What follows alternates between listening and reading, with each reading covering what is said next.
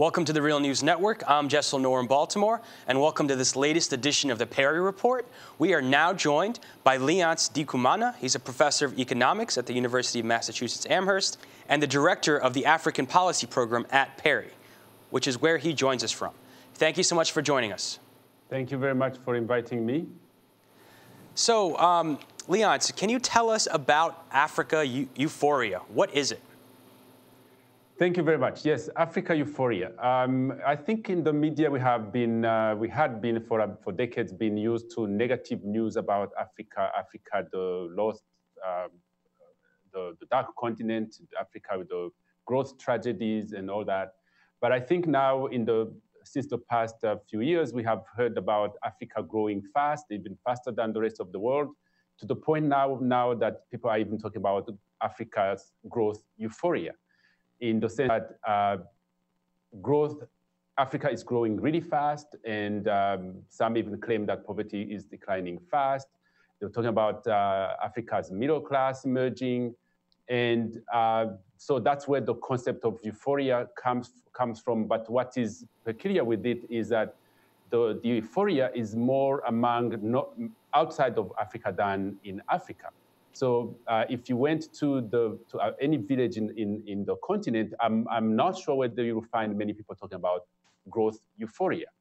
If you went to capital cities in African countries where you find so many young people who are with degrees who are now struggling to find jobs, I don't think they would agree that there is growth euphoria.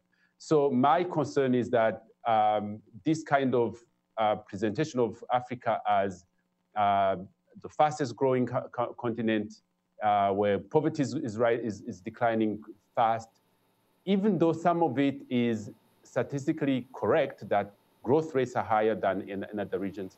My concern is that it may obscure and overshadow the basic development concerns that African countries are still facing, which is high growth rate, high poverty rate, stubbornly high inequality in most of the countries, and youth unemployment, which is growing really fast, poor and inefficient infrastructure in many of the parts of the continent, especially the rural area. So fundamentally, Africa needs a lot of progress in so many dimensions that it will be really counterproductive to sit down and start celebrating success, because we still have lots of work to do. And can you talk about some of the organizations that are behind this, that are pushing this idea of Africa euphoria, and what do they attribute to this recent success? Yes, this is actually interesting to think and to sit and reflect about who is claiming credit for this euphoria. I'm drawing from a very interesting presentation done by my friend Thandika Mkandawire at London School of Economics in a conference in Cape Town, where he was basically going through the history about growth in Africa and now interrogating this Africa euphoria, who is now coming to claim the credit. Amazingly, you'll find that many donors are willing to, are trying to convince the public that the growth resurgence in Africa, whatever they call it, is actually due to increased aid to Africa. The volumes of aid have increased in Africa. Therefore, this is one of the reasons why Africa is growing fast. Now, the reality is that aid is a small fraction of the resources that Africa would need. If you have to give credit to where it is. Yes, aid has helped Africa, but Africa will need much more aid for it to sustain the growth rates.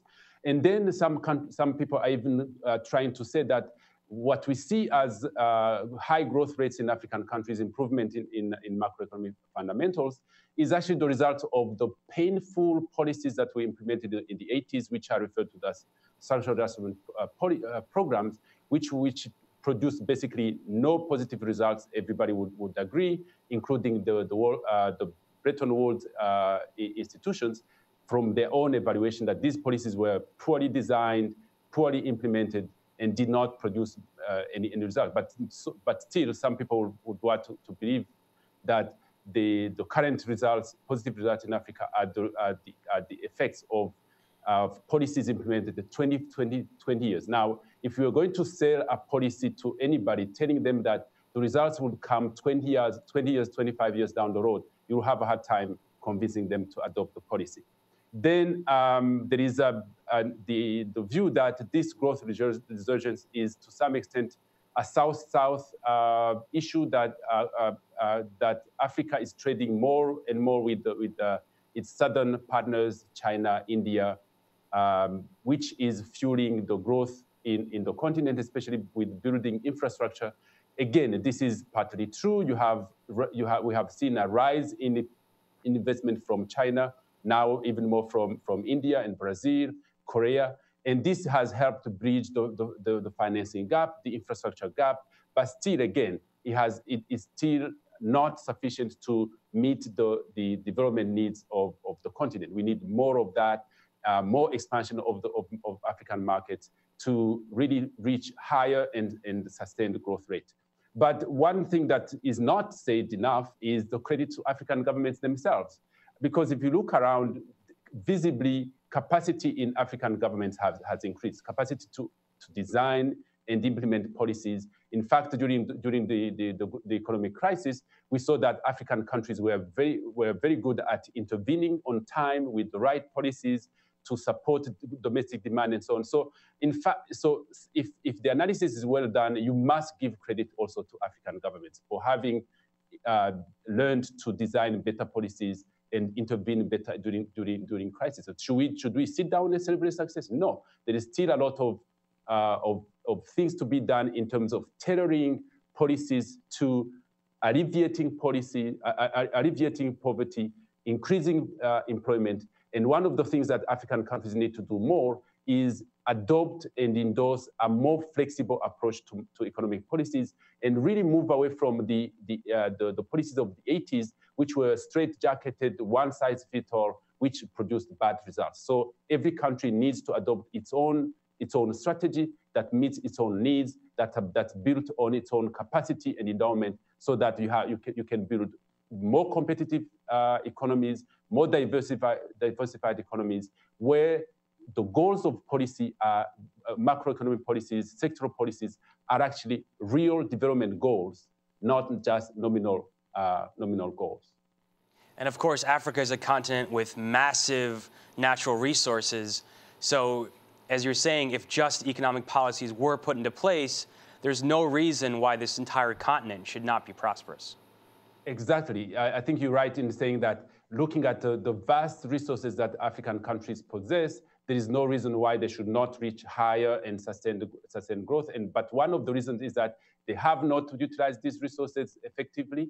They have, in many times, signed bad deals in terms of exploitation and commercialization of these resources, where the profits go to the multinational corporations that are exploiting those resources, and much less stays in the continent. So one of the focuses of the policy going forward in African countries is to build more capacity to design natural resource exploitation and development programs, so that the benefits accrue mostly to African countries. Léonce Ndikumana, thank you so much for joining us.